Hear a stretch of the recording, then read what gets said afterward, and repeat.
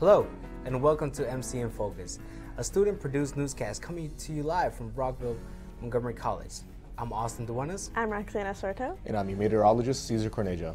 We cover stories of interest to MC students and residents of Montgomery County. As a class, we present the news you need to hear. That's right. In the news this week, gender neutral bathrooms could be making their way into Montgomery County public schools. Board members addressed the idea at a meeting last week. The proposal came from a Bethesda mother with 2 high school students. She says some kids were afraid to use the bathrooms because of bullying. MCPS CEO Andrew Zuckerman said the board would consider the plan. The county's guideline says students must be given access to gender-specific areas that align with their gender identity. There is still no timetable for the release of the Mueller report. Attorney General William Barr is expected to miss Tuesday's deadline to hand the report over to Congress. This likely means the finding of Special Counsel Robert Mueller will stay a secret from the public for now. Barr's original letter to Congress regarding the report said Mueller's team did not find enough evidence to prove there was collusion between President Trump and the Russian government. However, some House Democrats say they want to look deeper into the evidence themselves.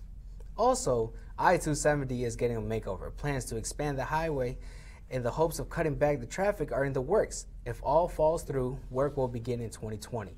The Montgomery County Council says they're concerned about local residents' feedback, but county officials are happy that Maryland State Highway Administration and the Department of Transportation are working to ease traffic in Montgomery County. Montgomery County Council President Nancy Navarro said she wanted the state to respect those concerns that these residents have. Our Germantown campus is celebrating a big anniversary tomorrow. In honor of its 40th year, the college will sponsor a community event to mark the occasion. The event will be held at 2200 Observation Drive in Germantown. Anyone who comes out will learn about the history of Germantown. The event will also have live entertainment, prize drawings, mini sport clinics, and some tasty food. The event will go on, rain or shine. And finally, midterms are now officially over, which means it's time to give brains a break. That's exactly what MC is doing this week. Montgomery College hosted a little event on each campus last week, offering students a chance to give their brains a break. After an exhausting week of studying and test taking, the Students' Health and Wellness Center set up fun activities to increase mindfulness and reduce stress. As students, we need to remind ourselves to give our brains a break every now and then to change things up, rest, and recharge. Question: what is 14 feet high, 34 feet long, is the second largest raptor to walk the planet, and is coming to MC Rockville campus? The answer: Stan.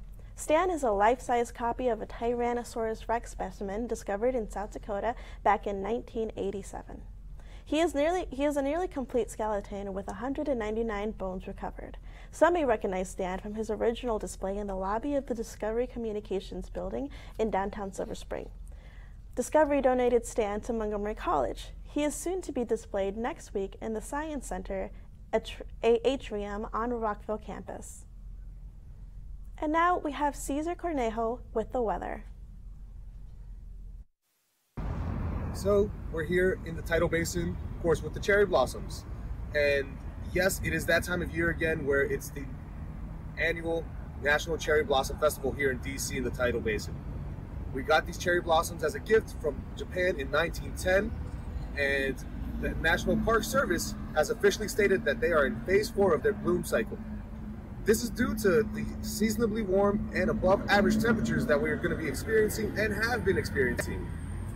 Luckily, that has pushed now peak bloom from April 3rd over to April 1st. So this weekend and starting the beginning of next week will definitely be the best time to go watch them. And that right there is no April Fool's joke. Friday will be nice. We are having temperatures going to be in the high 80s, 60s, my apologies, but it's going to be cloudy. Then we will see that it does cool down a bit in the evening. Going on into Saturday morning, that temperature picks right back up with sunny temperatures going into the low 70s.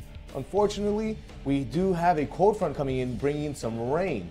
But that rain does persist going on into Sunday. So definitely want to keep an umbrella because we are going to be experiencing some highs in the low 50s. The rain does start to taper off finally towards the evening time, and after that it becomes clear skies. So if you're trying to, of course, see the cherry blossoms, Saturday will definitely be your day. Well, sounds good. Saturday definitely sounds good. Definitely will be. Coming up on MC in Focus, sports with Arlene, followed by Apple's announcement for a new credit card and an update on the pandas in the National Zoo. We'll be right back after these student-produced commercials.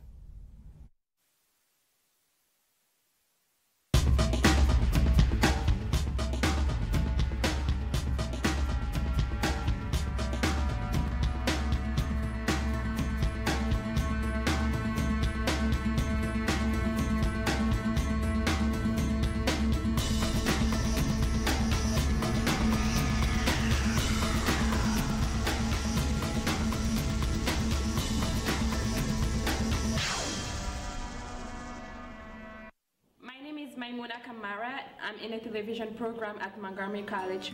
The television program is designed primarily for students to gain knowledge and skills needed to pursue career in television. It teaches the students skills applicable to the real world as a writer, as an editor, as a director, and many more. I recommend the television program because it will prepare you to enter the job market with the appropriate education.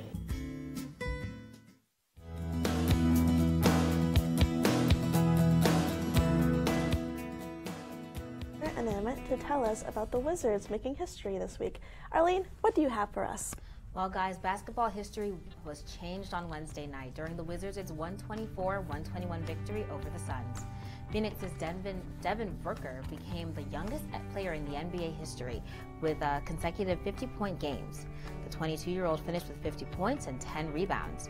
Booker scored his 46th point when he missed his initial shot, fell to the floor, and got back up to catch the rebound and rattled in a second shot with 5:08 to play. His 50th point came on a layup with 1:30 left, tying the score at 118. Next up, the Wizards are at the Utah Jazz tonight.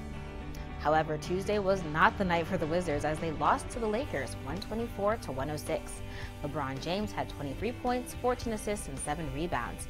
Kentavious Caldwell-Pope scored 29 points, and JaVale McGee had 20 points and 15 rebounds for Los Angeles, who had lost 20 of their last 27 games and plummeted out of their playoff race since their last set of consecutive wins. And now to the madness. Last night was a big night for Virginia as the Cavaliers won 53-49 over Oregon.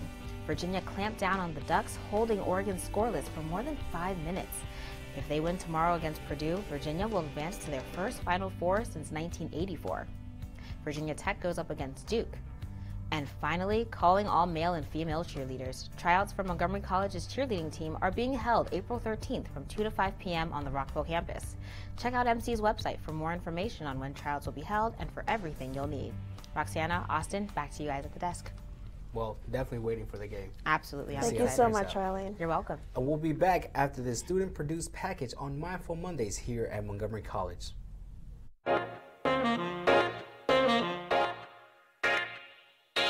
Name a more infamous combination than college students and stress. The two are forever paired together. That's why Montgomery College Mental Health Services Program Manager Stephanie Will created Mindful Mondays. We generally start with a 15-minute guided mindfulness meditation. It's a breathing exercise, so it's all about focusing on your breathing, not necessarily trying to transcend to a higher state or anything. So that's kind of the primary exercise that we do, like I said, for about the first 15 minutes. And then for the 45 minutes after, it's just kind of whatever relaxing, quiet activities that a person wants to do. So we have things like Play-Doh and stress balls. We put up writing prompts, coloring, all sorts of things like that. So we really try to make it individual because stress relief is different for every person. So we want to make sure we're not trying to squeeze everybody into one box. After going through the pressure of college herself, then seeing the stress her students faced, she realized she had a way to help. It was a while ago, but I was a college student once upon a time, and I remember just being so stressed all the time and not really having that good outlet for it all the time. So it's been really exciting to bring that here to campus and give the students who show up and come every week, really that opportunity to relax and take a break at some point during their day. You can find Mindful Mondays right here in the Welcome Center in room 212 from 11:30 to 12:30. For MC in Focus, I'm Daniel Price. Thank you. Are you a gamer? Have you ever been interested in simulations? The University of Baltimore presents Simulation and Game Design Panel of Experts. Next week, Shady Grove University will host a panel of local experts who work in the game design industry, featuring a question and answers session. This event will be next Tuesday, April 2nd, from 6 to 7:30 p.m., Building 3, Room 3241. There's a new way to purchase products digitally. Apple recently announced one of their newest products, Apple Card. Apple Card is a digital credit card that helps customers better understand payment management. It also eliminates fees and transaction process. There are no more waiting around for things to be finalized. It also provides better security and privacy to prevent fraud. The Apple Card can be accessed through the Wallet app on your phone and will be available for U.S. customers to use this summer. Love is in the air in D.C.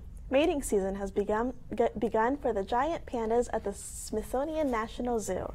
The female panda, Mei Shang, has been showing signs that she's looking for a mate. This includes increased estrogen levels, physical activity, and scent marking her territory. The male panda, Tian Tian, has also been showing signs of interest. However, the two giant pandas will need to move fast.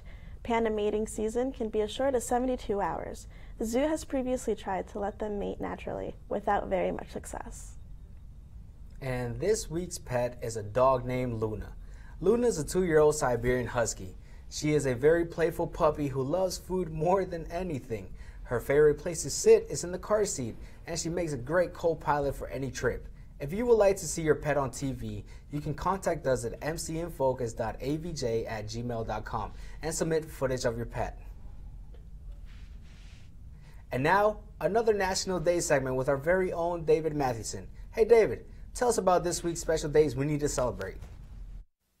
Thanks. Insert name of anchor. We're just in time for National Nevada Day. You can celebrate by taking a trip to Vegas, but try not to wake up with a tiger in your bathroom, unless you're into that kind of thing. Tomorrow we have National Doctors Day.